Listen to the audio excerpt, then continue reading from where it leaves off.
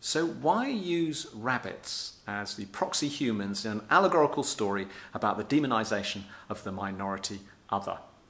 Well, comedy and satire is a great way of asking very serious questions in a way that doesn't seem that serious at all, sort of flying under the radar. So on one level, I'm looking at the cruelty and indifference with which one human group treats another human group. But on another level, I'm also sort of looking at the confusing relationship that humans have with the other animals on the planet. And this is, I think, none better typified than our relationship with rabbits. Because when we like them, we really like them, and we have them as pets. We don't think to be cruel to them. All over pop culture, then TV, television, advertising, everywhere. And we use words to describe them like cute and cuddly and fluffy and adorable.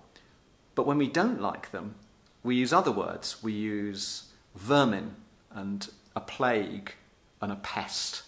And they have to be destroyed in their hundreds of millions in the most barbaric way you could imagine. I mean, even as far as bacteriological warfare.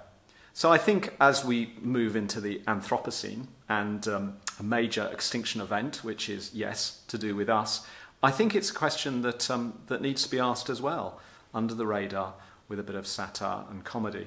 But rabbits, I think, were the perfect choice.